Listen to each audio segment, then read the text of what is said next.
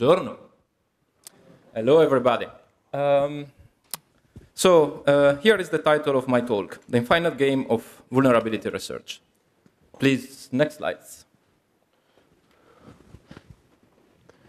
I can, okay. I can move it for you. Okay. Oh. So, short introduction. Who is this guy in front of you? I'm David Calligaris. That is my Twitter handle. And I work in Italy for a very long time. I was in a company called Emaze Network that at the moment is acquired by other companies, is not anymore there. And I was a developer of a security scanner called EP Legion. There are in this room other people that share with me this task. And then I became the CTO. After that, I joined in 2017 Huawei in Germany. And I have two teams. One that is working on fuzzing, and we will talk a lot about that today, and user space and kernel space area. And then I am running the Huawei bug bounty program on mobile phones. So I am the guy that organized this secret conference in Munich a few years ago, where we started and announced the bug bounty program. If you see me around, you can ask me information about bug bounty, fuzzing, whatever. I'm super happy to talk with people working in security. One disclaimer, this is my personal view and don't represent the view of my employee. So what we will talk about today. So the title of the company, The Infinite Game. The Infinite Game is about game theory. And then we will speak about vulnerability research, and we will touch topics like variant analysis, fuzzing, manual code analysis, or manual code review. Game theory. So game theory is the science of decision making. I think you know Russell Crowe, that have nothing to do with game theory, but is the actor that interprets John Nash. I think that John Nash is the most recognizable person for game theory. It's something that pop-ups from John von Neumann. He was playing poker and want to find some mathematical model behind it. And game theory is the science of making decisions. And then a game is defined as the interactions among multiple actors, and the gains of these actors are influence each other. But for a better definition we have there. And then in game theory we have two thinkers, not most on mathematics, but influential thinkers, we can say, that they introduced the topic of finite and infinite games. We have James Cars in '86, and then we have Simon Sinek in 2019. So let's see what is a finite game and an infinite game. So finite games are the most games that we know and we are used to it, are played by no players. They have fixed rules. In finite games, we have objects, and when they reach these objects, the game is ended. We are all agree on that. There is a beginning, a middle, and an end. And there is a clear winner and a loser.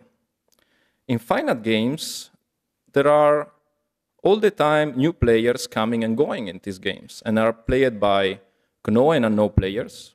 There is not a precise agreement on rules. Players can change how they play the game, infinite time horizon, and there is no clear thing what means winning or losing an infinite game. The goal of infinite game is to stay in the game as long as possible. So, for example, business is an example of infinite game. So business born before us and will continue after our life. But I see a lot of analogies with infinite games with vulnerability research. So what is vulnerability research? Vulnerability research is a process that is allowing us to find flaws in software or also hardware, or we will see in the afternoon, that could lead to security issues. And the process is done by static code analysis, dynamic testings, and so on. Who is doing vulnerability research? Internal of your organization, if you have a product, you have people that are doing DAST, SAST, dynamic security testing, static security testing, penetration test teams. And you have also people that are doing vulnerability research out of the company, bug bounty hunters, bad actors, academia, and so on. Why to do vulnerability research? Finding and, of course, patching vulnerabilities is an effective way to make software more secure and making internet a safer place for us, for all of us. And then can be quite remunerative. So here on the screenshots here, we see a company that is offering 100,000 USD dollars for a vulnerability in a chat software, Pigeon. And then below, you see a very,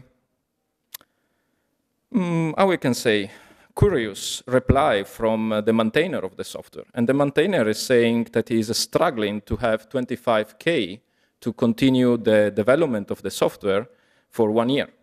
And then here we see that a company that is acquiring 0 days is offering 4 times the money for getting a vulnerability in it. So it's a little bit a disequilibrium in that. So let's put together the idea of infinite game with vulnerability research. So we have all the time new vulnerability researchers that join the game, and we have also players playing in the defense. Vulnerability research includes only software, only hardware. We have Spectre, Meltdown, that they open a totally new area. We have the introduction of memory-safe language that kill a lot of vulnerabilities. And this changed how players was playing the game. We have introduction of gray box fuzzing. And then do we know how vulnerability research will end? We have a clear picture in mind. And of course, can we define who is a winner in cybersecurity? Who was the winner of last year? The winner of Pwn 2 Own, the winner of Tianfu Cup. Who is the winner? Who is defining who is a winner or a loser? So let's see a little bit a timeline how this game was played.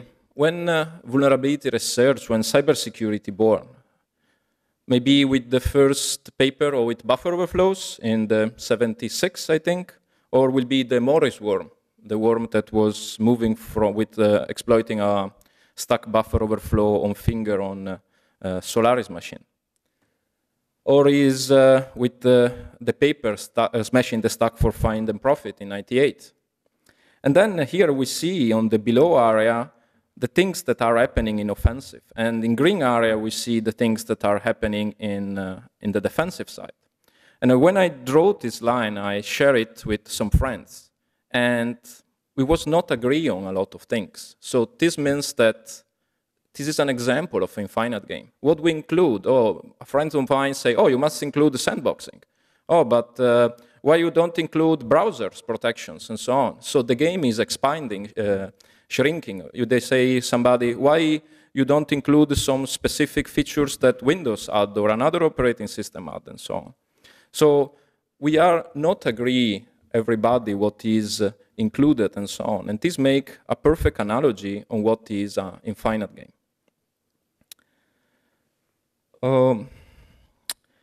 So how is vulnerability research done?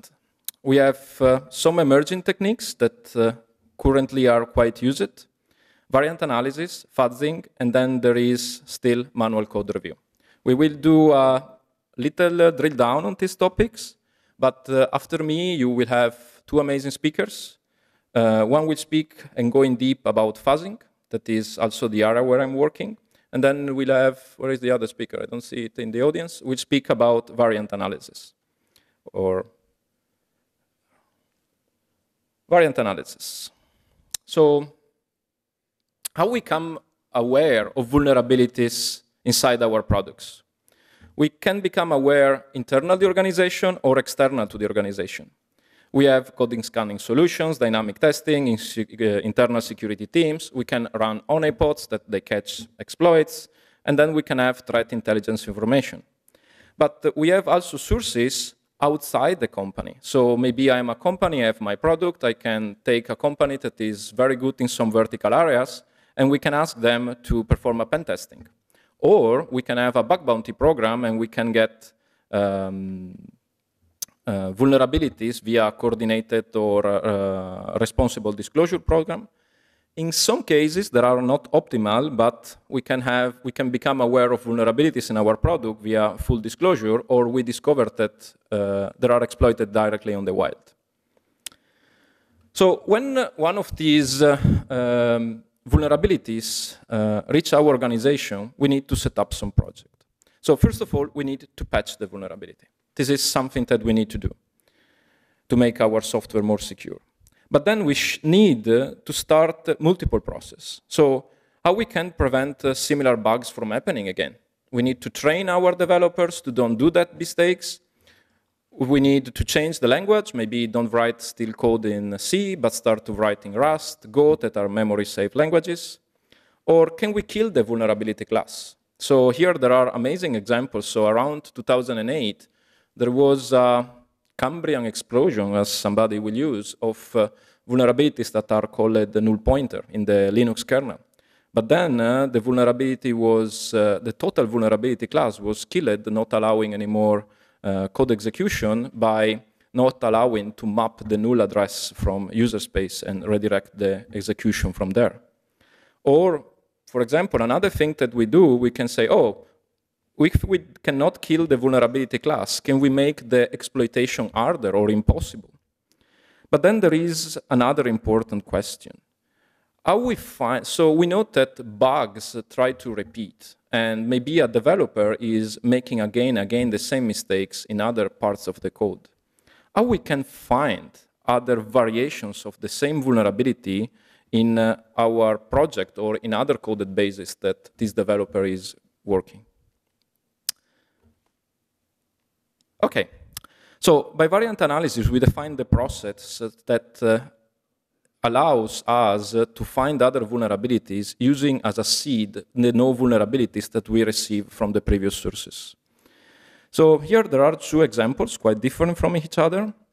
And one is somehow geek funny, because the guy says here is in 2021, he grep for. So in 2021, we find vulnerabilities with grep. This must tell us something about what is still cybersecurity. And then in the other article, you see a guy that is saying that he's using a software that is called CodeQL to look at the source code. So let's see how these softwares allow us to find vulnerabilities. Of course, we can use grep, but maybe it's not the most efficient way that we can use for vulnerabilities, but there are new technologies rising on the market that could allow us to find these vulnerabilities. So we start, this is the starting point. We have our source code, and we have our security bugs knowledge that we receive from all the sources that I showed before, and is there from a lot of years, so it's a very huge archive maybe. So we can take our source code, use a parsing engine, and this parsing engine can put our code in a sort of database and put in a special graph representation in it. And we can take our security bugs knowledge, and we can model this security bug knowledge in sort of queries, of templates, that allow us to perform like, I would say, like a sort of SQL queries in our software and look for variations of the similar vulnerabilities. There are several products that are aiming to do that. There are commercial, open source, and so on. We have very famous CodeQL, we have SamGrep, we have Coccinelle, we have Google Project Zero Wegley, we have Shift Left Yearn, and so on. And it's from what I read and what I'm doing is a quite effective way to identify vulnerabilities. Fuzzing. So what is fuzzing? So we can write the definition here, but I like more explain it as I will explain to my grandparents. So let's see. I think that several people of you one day opened by mistake a PDF file with Notepad, and then you see a random bunch of characters. And then what happens if you take these characters that you see in Notepad, you change it, and you open again it with the PDF editor? Actually, you are performing a super primitive way of fuzzing. It's not efficient and so on, but if you take this Notepad file, you change the data inside, and you open again the file, and the viewer that you are using is crashing, you find a bug. And there are chances that this is a security bug. So doing this manually is not quite effective, but we can automate. So here we have a pseudocode of what a fuzzer looks like.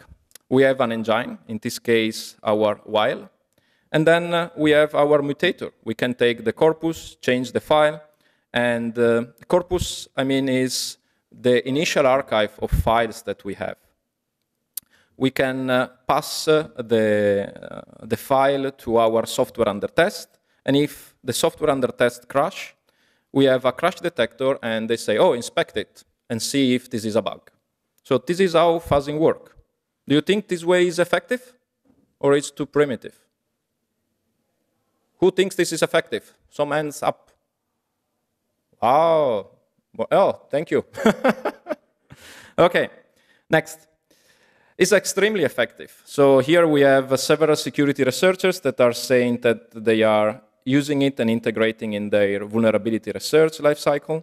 And then we have several research also from Google Project Zero that are saying that they are using fuzzing to find bugs.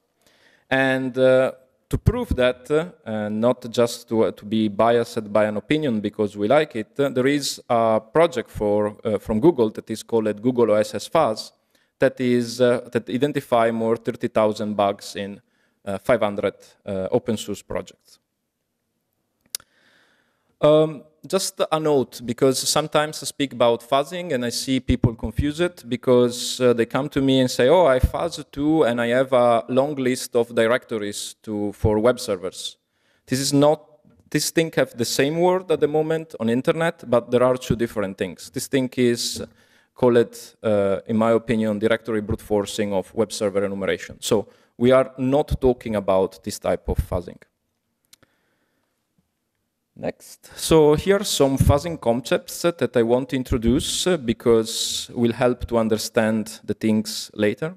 So in this diagram, we have something that is the evolution of fuzzers. So we started black box as we done that before. We changed the file without any particular logic and so on. And then we have two branches that fuzzing take in the last years. We have grammar or format fuzzing that was using the format of the file and the binary structures to the file to provide good inputs, very well formatted. Or we have feedback-driven fuzzer and then the use of sanitizers that allows to detect memory violations in a better way. And now we see a merge of these two approaches. And then maybe you heard me speaking a lot of time about harness. The harness, if you see the three pieces of the puzzle there, is the piece of software that allows to connect the fuzzing engine with your software under test. So you remember this slide at the beginning when we speak about variant analysis. So here we have some questions that we need to do. We need to patch the vulnerability. We need to perform variant analysis to find other things. But in my opinion, there is another question that we should add in our SDLC process. Why our fuzzers didn't find the same vulnerability that we receive from the other sources? And here I want to introduce a project that is called Vulnerability Rediscovery that is, I can say, quite well explained by Live Overflow in his YouTube streams. But basically, when we receive in the bug bounty program, let's say, a memory corruption vulnerability in the parsing of some image file or some other binary structure or whatever, why our fuzzing farm didn't find it? We didn't write the harness. We didn't use a very good set of initial inputs, maybe a good set of PDF files. We don't mutate in the correct way. We don't use the sanitizer, so the thing that allows us to catch memory corruptions and so on. And most important of all is, do we have other parts of our code where I did not, I used the term tame our fuzzer correctly, where I didn't instruct my fuzzer to do the same thing. And maybe I'm working on both on client and server in parsing a data structure, why I must maybe do the same checks also to the other side. I want to introduce other two topics, but here I need a little bit of interactions because everybody is sleeping at the moment. And so this is a URL. And I think this is the best way to explain what is differential analysis, and then we will see how differential analysis can be used also for fuzzing. So what is the IP address that this URL, this input, will make our browser, our software to connect? Is 1111.2222.3333. Some options, some interactions, please, be alive. Who is saying 111? How many hands in up? 1, 2, 3, 4. Okay, more. We say 2222. Okay, less. 3333. Who say none? Who say something different? All of them in the same time. Okay, good idea. So this is the result. So depends on the library that you use, you have different behaviors. And I mean, the same Python libraries, so in the same programming language. So these are three very popular Python libraries. And when you pass it, so let's say that, I don't know, in the front end, you use one Python library, in the back end, you use another Python library, or in different parts of the code for some needs, you use different Python libraries. And you have different outcomes. And this is what is differential analysis. So you take the same input, and then you use different softwares to see if they treat the same input in the same way. And this is a perfect case study for combining fuzzing with it. And so we see, for example, now there is a proposal to introduce this test in the Linux kernel to see the different implementations in the syscalls. And who is investing in crypto here? Ah, come on, alive, a little bit. So differential fuzzing is quite used to test different crypto protocols for the consensus and for finding bugs. And then to see that is an effective way, there is an article of, I think, few weeks, no, 1 month ago, I think, more or less, 23 September, that is from Google Tag, that they got that a group of bad actors was using was exploiting how two different certificate parsers was treating a certificate, and this allowed them to bypass some protections. So I think that the differential fuzzing will be something that we will see growing in the next years, especially, so now we examine fuzzing, especially for memory corruptions vulnerabilities, but we have languages like Go, Rust, and so on, that are not subject of memory corruptions, but you still use fuzzing to spot bugs. And I think is a very good thing that language starts to born with fuzzing capabilities from the beginning. And then there is another trend that we see that is fuzz-driven development, so that you need to write your code that is more easy to perform fuzzing. Manual code review is one of the last points. So by discussing with several security researchers, they say that, oh, how you find bugs? So I speak with guys that was working at Pwn2Own competition or something like that. And I asked them, how you find vulnerabilities, what you do. You are participating to Pwn2Own, so you must be good. What is your opinion on that? And for them, and also for me, one of the best way to find vulnerabilities is manual code analysis. Seems very old, but is still one of the most effective to find bugs, especially because it brings novelty. There are some researchers, and here we have different opinions, I think also in the audience, that says that fuzzing and variant analysis allow to find only two types of bugs. Low-hanging fruit, so bugs that are super easy to catch, or hard to spot vulnerabilities. I don't know, a memory corruption in V8 that can be found just with hours of fuzzing. And we need to think about a fact that fuzzing and variant analysis must not be a replacement of manual analysis. It must be a tool that supports our manual analysis to get it better. I think this is a tweet that I really like, and is about a guy that is very famous on the fuzzing scene, and says that automation is the result of understanding automatable problem. So if you never do the manual work, it's very hard to identify what you need to automate. So I think that still a key for innovation, research, and to progress in this infinite game should be still manual code review. Are we with time, Marco? Okay, perfect. I have even less. I am almost on the last slides. Okay, conclusions. So, as you know, I am a manager, and if I don't have a slide with this airplane, you don't prove that you are a manager. So, it's mandatory. So when you become a manager, there is a friend that says, if you give a keynote, you are a security researcher that is playing golf or is close to retirement. So I hope not, but yeah, I need to include a management slide at the end to understand it. So I think everybody knows what is this airplane. This is the emblem of survivorship bias. So during World War II, they start to collect data on the planes that was coming back to the bases and where they receive bullets. And say, oh, look, all the planes that come back to the base, they have bullets in this and this and this and these parts.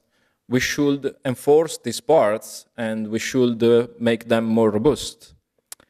But there was a mistake in this analysis. It was the planes that was coming back to the base. So means that these planes was actually good because they survived.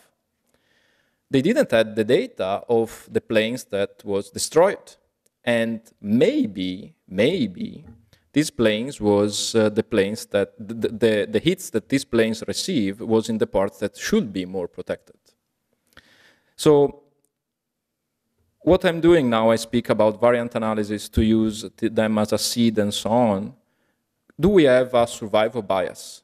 So we are getting these vulnerabilities and then we find variations. But what are the vulnerabilities that we don't catch? And how we can catch these vulnerabilities that are not catched? How we can avoid a scope bias and finding other vulnerabilities that at the moment are not detected. So I am working with security teams and in research development for many years, and it's not an easy task. So one of the things is that several teams focus on the wrong goals.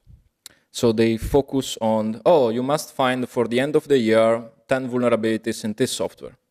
But it's not something that you can control. You don't know how many vulnerabilities you have in the software and so on. But instead, I push my team for something that is called novelty research. So if you are a manager, you are doing pen testing with your team and so on, I really suggest that this book that is about novelty search and is about how to trigger serendipity discoveries in research and development teams. Other thing that I will suggest, if you work for a vendor, don't limit your test with source code, but perform security testing as also backdectors doing. I'm not meaning to do just one, but do both. First of all, engineers like challenges. If you have an engineer and you say to him, oh, you have infinite money, you have infinite time, put this rocket on the moon. Nobody will be got on the moon because they find it not challenging. Say to the guy, oh, you have 1 year to do that. You need to do the rocket super light because we don't have money. You need to do this with these and these restraints. Come on, the engineer is triggered. I want to do that. If you are lacking the requirements and so on, you don't challenge the engineers enough to put the effort on that.